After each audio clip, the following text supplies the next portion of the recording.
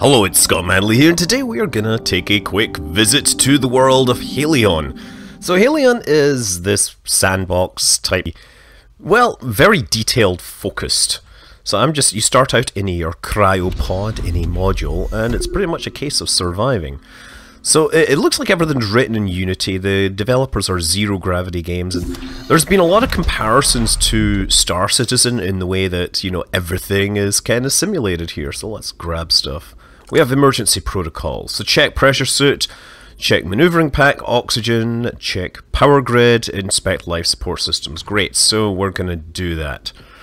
So that is the status of my current module at this time. We have life support here, but let's bring the power online first. I'm obviously skipping ahead because I've done this before. The reason I haven't covered this before is because the game is launched in a very, very early state, and it seems to be buggy in quite a few places, but, you know, whatever. I want to show you this game because I think it deserves a chance. The servers aren't particularly full right now, but we'll hopefully get to see some more people playing it. So okay, let's get the suit together. Put on my space suit, because without the space suit you can't carry more than one thing at a time. Because apparently we needed spacesuit technology to be able to carry different things in each hand. So put my helmet on, and as soon as I put my helmet on, of course I start breathing in oxygen, so you can open up your visor to make sure that you're not actually wasting your very valuable oxygen supply.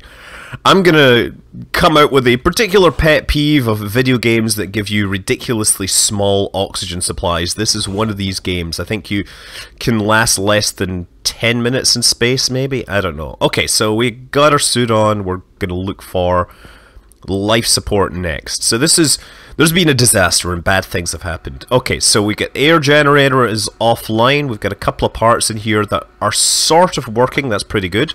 Over here, though, we're missing carbon filters, and the other parts could need fixed. So let's go and find our filter station. So filters are going in here, air filter, and your filters are supposed to go in there. Now, they're usually stored in this little box here.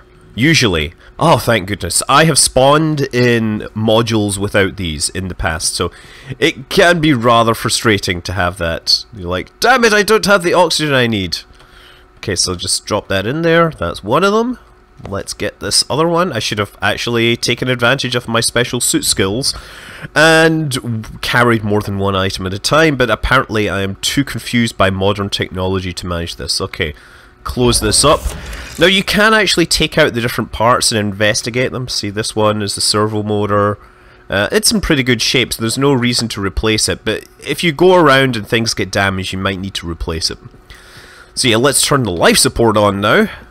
Life support, air generator, air filter. Great! And so we should be now generating air all around this ship. Great! Now what? Well, next thing we should probably do is try to build some more stuff. Let's actually go outside. We do have like distress calls, which we can call other players with and stuff. You have artificial gravity. You can turn that off and float around in ecstasy, because I'm traveling at the speed of light. I think Freddie Mercury did that better. Come on. There we go. Turn that back. Oh, wow. Apparently I can't even fall correctly. I'm so unused to gravity, having been in cryosleep forever. Let's go outside. So this door opens automatically because there is atmosphere here, but outside this there is nothing but empty deep space. So I have to be very careful opening this. If I just open this right now, I will get blown out into space, but I don't have an airlock and I don't have any way to pump the air out of this. So I pretty much have to open the door control panel and now hold shift, which is like, hold on tight. So here we go. Whoa, I could feel myself getting pulled out, but I successfully made it out and we only lost a small amount of air. So now we're floating in deep space. Oh, yeah, let's put my visor down before I die. Yeah, okay, so there's my module from the outside. Oxygen supply running down very, very quickly. And I can't see anything nearby, but let's see what I can see. I see an AM HAC. So I think That is an airlock module, which is just floating around. It must have got knocked off of this. It must have got knocked off of my emergency escape module. So I'll fly towards it. And what you can do is you find these modules in deep space, and you can dock them onto your base to make your base better. This is a multiplayer game, incidentally. I'm sure some player will come along and ruin my day at some point. So here we go. Let's slow down. And you can see that I'm already burning through the oxygen incredibly quickly. Apparently we live in a universe where lithium hydroxide has not been invented. And we just have to vent the partially breathed oxygen to get rid of the carbon dioxide instead of recycling it. Okay, docking panel. So we're going to open that up. So helpfully this stuff has a reaction control thrusters on board so we can actually fly it to the target. So I need to target the outpost. There we go. So that's me just getting the rotation of this correct. Oh, rotation coming back. I think I may be having some server lag, or server overloadedness, or just my network being terrible.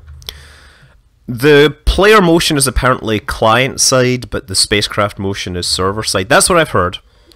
And right now I have like a 26 millisecond lag. But I think what's also happening is we're downloading movies and stuff across the internet, so it's entirely possible that this is not representative of the smoothness of the final game. So don't take this as an example of terribleness or otherwise, and stop the rotation. So you do have the shift key will stop your lateral motion, but the key that stops your... Sorry, the shift key will stop your rotational motion, but the key that is supposed to stop your velocity, match velocity relative to the target, it got broken. It was too buggy and they had to disable it. It apparently caused all sorts of terrible server desync issues. So right now, if you fly close to a target and you don't dock, you pretty much have to manually set the speed to 0, which is far from ideal, but I can handle it. Okay, we're coming in. We're going to try and dock this airlock onto my castle in the sky. Here we go. Let's set the rotation a little better. Yeah, I'm just tapping the rotate key and a lot of the time it's not responding. I'm sure that that rotation issue is because of network lag on my end. Okay, we've docked. We're low on fuel apparently, but we are done. So I can hit tab, float away. I can close this panel.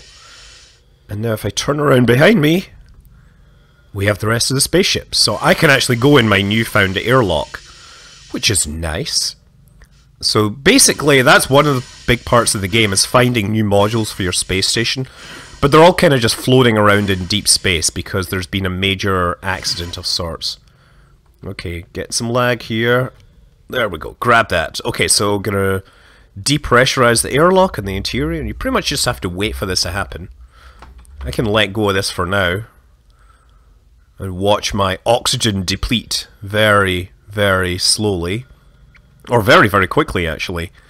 Yeah, the space games, they like to give you 5-minute oxygen supplies for, you know, reasons of gameplay, or rather annoyingness. I'm not a fan of it, you know. Real spacesuits will easily keep people alive for 12 plus hours on single EVAs. Okay, so we've got this. Now I can open the outer door. We get a little bit of air floating throughout, but we're mostly done. And I'm having... my suit RCS went offline for some reason. Floating through the airlock like Major Tom. Open up my visor. Now we're here, I can open the inner door. Yes! And I've got my space station. You know, the next thing we should look at... Okay, so we've got... I guess we have a suit locker in this airlock. Oh, look, yeah, spare spacesuits. That's nice. So I can just... I can ditch my old jetpack, or I can go in here and recharge them. So this is me coming into the space station. There's detected that I'm here, you see? It's coming in the other exit. So here, this is where I recharge stuff. So I'm going to take my spacesuit apart. First thing I'm going to do is drop it on here to recharge the thing. So it'll sit there and recharge. Meanwhile, I could then drop it on this and transfer stuff to it, but that takes... The recharge here takes a few seconds, apparently. What's on this panel here? EVA protocols. Put on stuff. Test RCS. Always leave using the airlock. And then there's this diagram up in the top right corner that looks bad. Message fragmentation can occur. Okay, great. Okay, now in the deep future, we also have spaceships. So let's go and find ourselves a spaceship. I think I saw one floating nearby. Let's do the airlock properly this time, like a pro. Okay. F to interact. So close the inner door. I think that's it closing. I can't really tell. Depressurize. Now we gotta wait. Oh yeah. And of course, as the air pressure drops, I can close my visor up. Excellent. Then everything will turn red to warn me that I will suffocate if I am outside. Sound got very quiet. So yeah, I believe it's European developers, Zero Gravity Games, and it's available in Steam, Early Access. Okay, outer door. There we go. And early on it got a lot of interest, but you know, it's been a few months and they've output a lot of different changes, so they're definitely actively developing the game. It just seems to be kind of empty, and I think that's really down to the fact that they had to push the game out a little earlier than they would have liked. Okay, let's find the mule. There it is there. So that's the spacecraft I saw earlier. Let's float out towards it. Now the spacecraft might make a better mobile base because it tends to have more stuff on it. It tends to have everything that the modules do, but what the modules have is cryo canisters. So with cryo canisters, cryo, like stasis pods or whatever, that's how you bring your friends in and set up a base. So the idea, of course, is you and your friends can make an awesome base in space. And then your friend, other people that you don't like in pirate ships can come along and break up your base in space. It's a multiplayer game. I'm not sure what the status of piracy is, but I'm sure somebody has thought of it.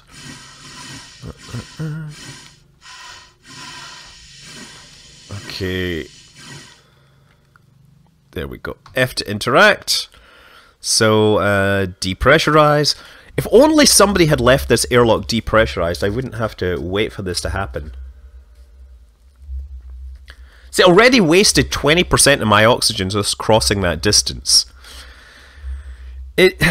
I'm sorry, I get really mad at games that give you really short oxygen supplies, unless there's like a valid gameplay reason. This game, you spend so much time outside, right? So much time needing a spacesuit. It's just annoying to have to repressurize, refill your suit. Maybe there's a better suit later in the game. Maybe I'm being unnecessarily harsh about this, but it is something that happens a lot in fiction where they make spacesuits that just don't last as long as they should. Okay. I remember Adrift, at least even though I wasn't a huge fan of the game, Adrift looked great and it played okay, but the spacesuit in that, at least, it was supposed to be leaking oxygen because it had been damaged. Okay, there we go. Now repressurize. So we're floating around. Air coming into the airlock. Yes.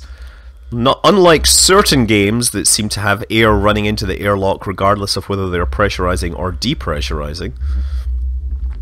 And once this reaches suitably high pressure, I can just open this door. You know what? There, it's green now. Open my headset. Let's do this.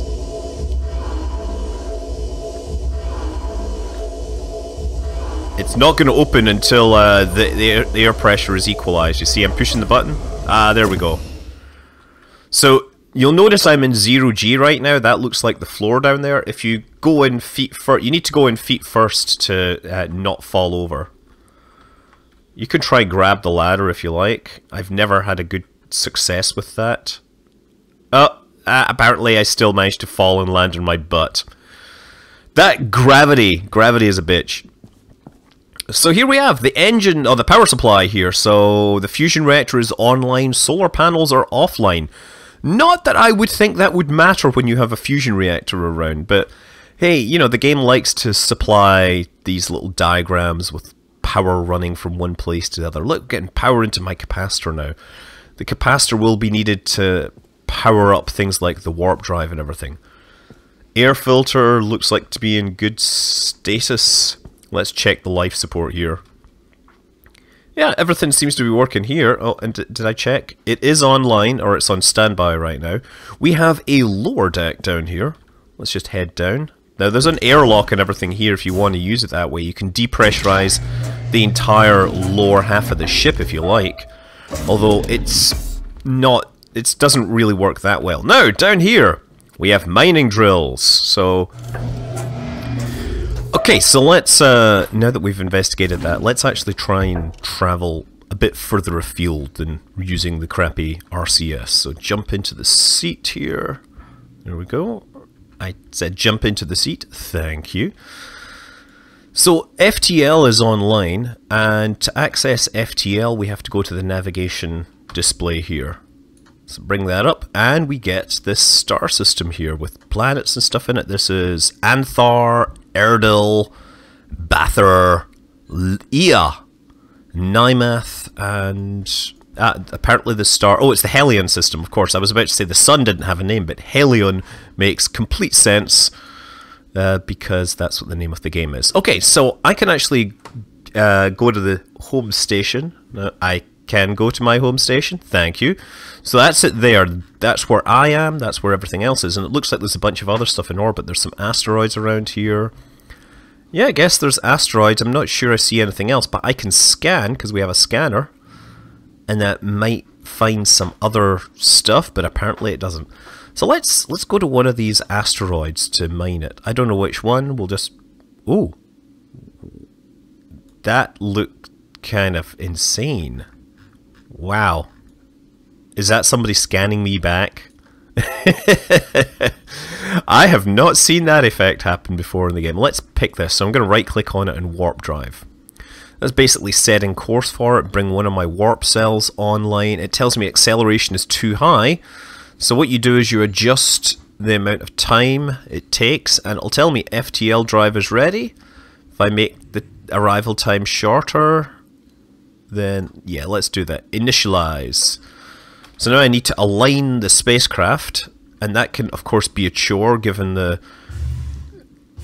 the rotation rates and everything seem to be a little wonky in places. But it looks like we're going in roughly the right direction. Oh, and I'm not sure what's happening there. It seems to be confused. Must be getting close here, Jess. Aligning to the destination. There we go. Okay, we're ready to commit. 5 seconds, we get J to activate. And we head into warp drive. And while we're in warp drive, of course, there's a minute for this, but I can pretty much jump out of my seat now, right?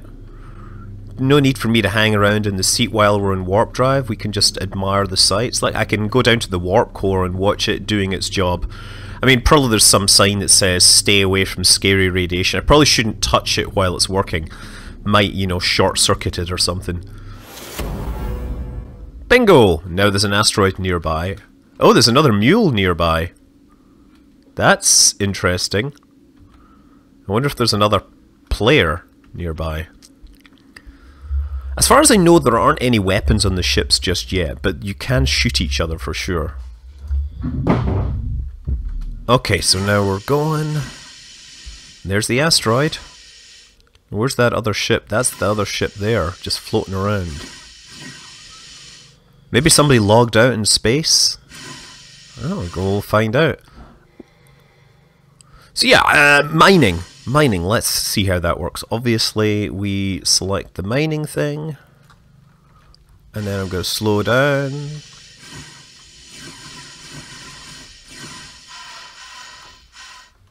Just find a nice spot to mine. I don't have an asteroid scanner yet. There we go. So I can start mining here. And I'm getting heavy ice. I'm not sure what that's used for, but you know, we'll find out later.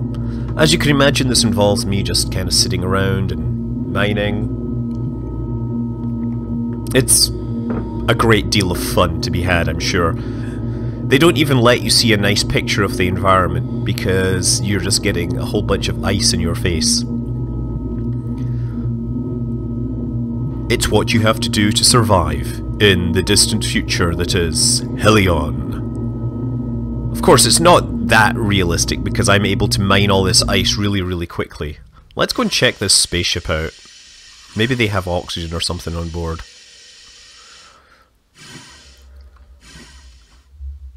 Okay, let's open the outer door. Anybody in here? Somebody has left a jetpack here. I think this is a player's space. So, I mean, I could be a real scumbag and steal all their nice stuff, right? Close the outer door and repressurize.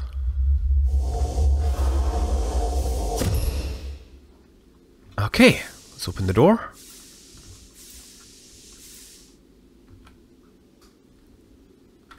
That door's not opening.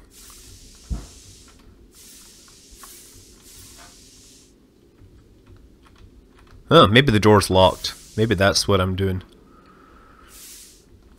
Can I see? There is a lock button down there. Uh-oh, wait a second. Is that... Did I see somebody there? There's another player there! Ha! Hi! They're waiting for me. Oh, that's a solar panel on the outside. You know, I could steal his servo motors. Watch this.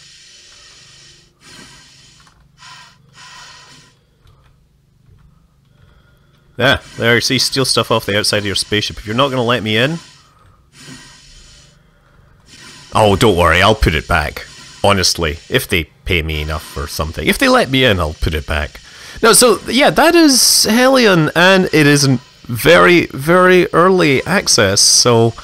Yeah, if that sounds like your kind of thing, you should definitely check it out. Otherwise, of course, there are many, many other things that you should check out. But until then, I'm Scott Manley. Fly safe.